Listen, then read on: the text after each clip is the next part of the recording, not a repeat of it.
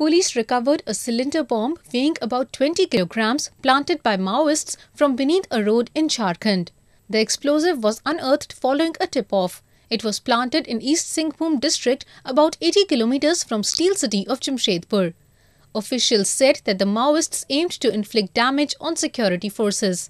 Police को सूचना मिली थी कि एक आईडी प्लांट किया हुआ है, विशेष टीम रांची से आई थी और इस पे जब डिग किया गया इस रोड को, जो कि रोड के बीच में प्लांट कर रखा था, इसमें एक्चुअली ने करीब 100 मीटर दूर आप जो देख रहे हैं बाएं तरफ जो उनके हाइडआउट्स है वहां तक तार को ले गए थे और उनकी योजना थी पुलिस को डैमेज करने की. The Maoists, also known as Naxals in India, seek the violent overthrow of the Indian state and have fought authorities for decades, particularly in rural areas of central and eastern India where they enjoy some support. Correspondent Anup from East Singhbhum for ANI.